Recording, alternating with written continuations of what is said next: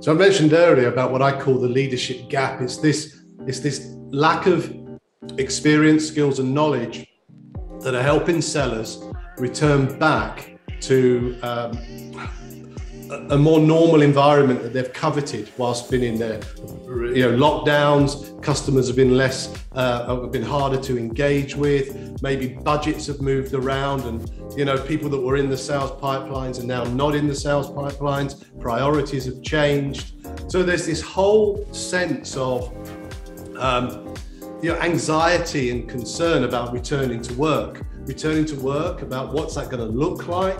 Have I got to start from a position of, new networks?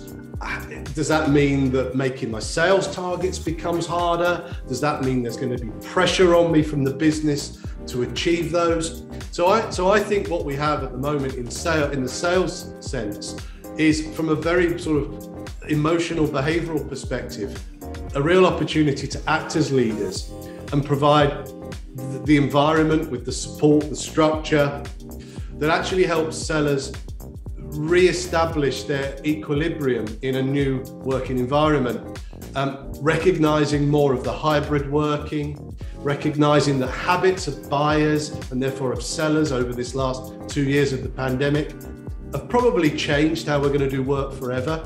Therefore, if you're trying as a business to go back to the things that you did before the pandemic, well, people have probably moved on. So I think there's this real issue that I'm sensing with businesses we speak to, that sellers are actually apprehensive and anxious about re-entering the workplace. And I think this is a great time for organizations to stand back and think about what they need to put in place, be it through that structure or process or leadership skills to address and support this space. Yeah, and I think in terms of the day-to-day sort of doing side of things, I think we've got to get over that